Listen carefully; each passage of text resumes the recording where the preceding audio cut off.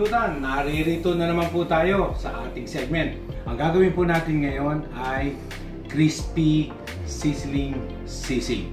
Ito po ay nanggaling din sa ating leftover or yung lechong kawali.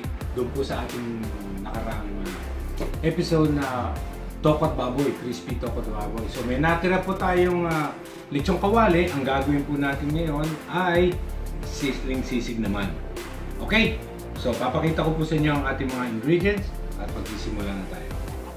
So, anong lulutuin natin ngayon, Emil?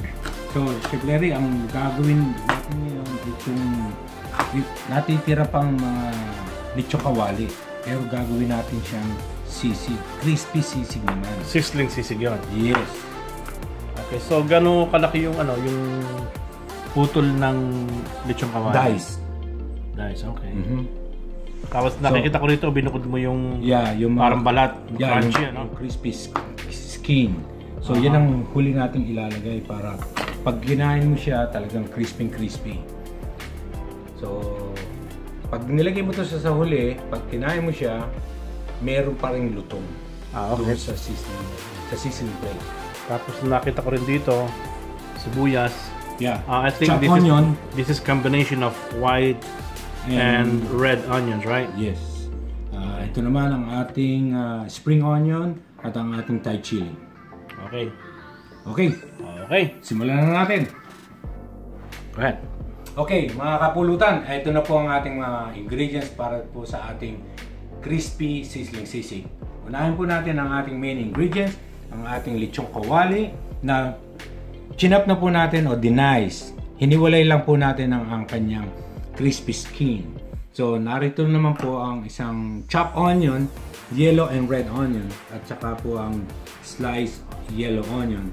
Meron din po tayong mayonnaise, ground black pepper, Thai chili, spring onion, at ang liver spread.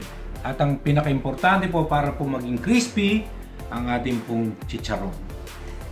Okay, simulan na po natin mga kapulutan para makapag-umpisa na tayo at makapag-inuman. Okay, so sisimulan na po natin ang pagsasama-sama ng mga ingredients. Unahin po natin ang kanyang main, ang ating pong lechong kawali. Yan. Susunod po natin ang onion, chopped onion. Mas marami, mas masarap. Ngayon po, ang ilalagay po natin ang spring onion. Konti lang. Mamaya na po yung iba para sa ating garnishing at ang ating Thai chili. Okay, konti lang din para sa susunod pang muling pagka-garnish. So, ngayon po ang ilalagay natin ngayon ang sliced onion. At ang crispy skin ng ating lechong kawali. Okay, so ngayon hahaluin na lang po natin kasama ang mayonnaise. Bakit may mayo, pare? Yan ang magiging bonding niya eh. Tsaka pampalasa na rin yun. Pero konti lang, hindi masyadong marami. At least mga 2 to 3 tablespoon. Pero normally, ang original talaga nito, naglalagay sila ng utak. Pero mayonnaise muna ang ilagay natin. Okay. At lalagay po natin ang 2 tablespoon na liver spread. Sama-sama na siya para happy.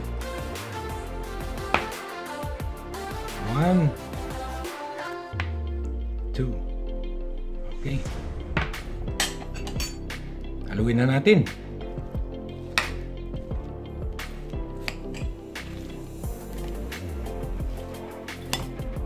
Aririnig ko ang crispiness ng skin, Chef Larry. Okay, mga kapulutan, ito na.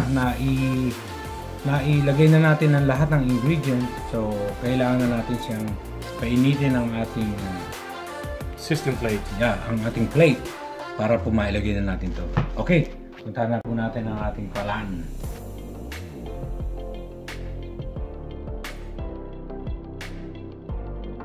Ng ating sizzling plate o ang ating plate, lalagyan na natin siya ng margarine.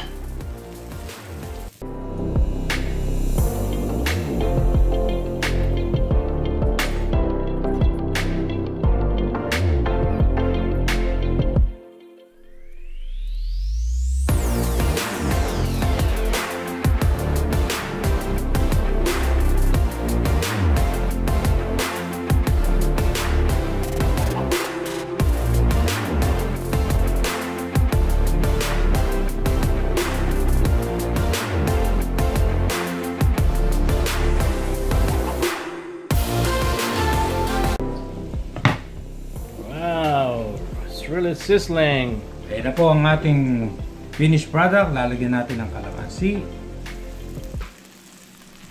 ang ating spring onion,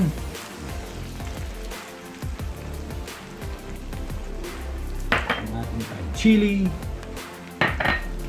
ang pinaka-special na ingredient natin ay ang chicharon. Dudurugan natin siya ng chicharon.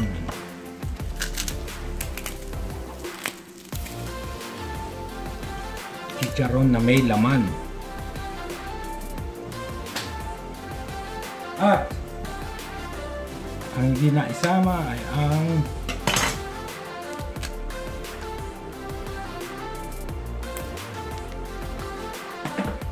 fresh egg. Ayun na po ang ating finished product. Ang ating crispy sizzling sisig.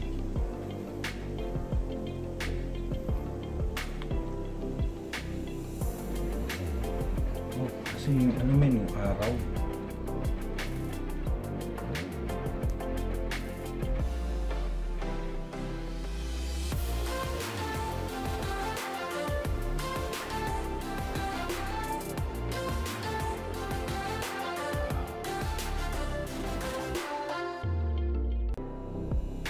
So ito po ang ating niluto ngayon, ang sizzling sisig. At let's see, tikman po natin kung ano ang lasa ng ating niluto sa araw na ito. Ayan. Lagyan po natin ng konting calamansi. Samahan mo na ng chicharon. Chicharon. Para malutong. At konting mga sumisili natin. So anyways, tikman po natin ang ating sisig.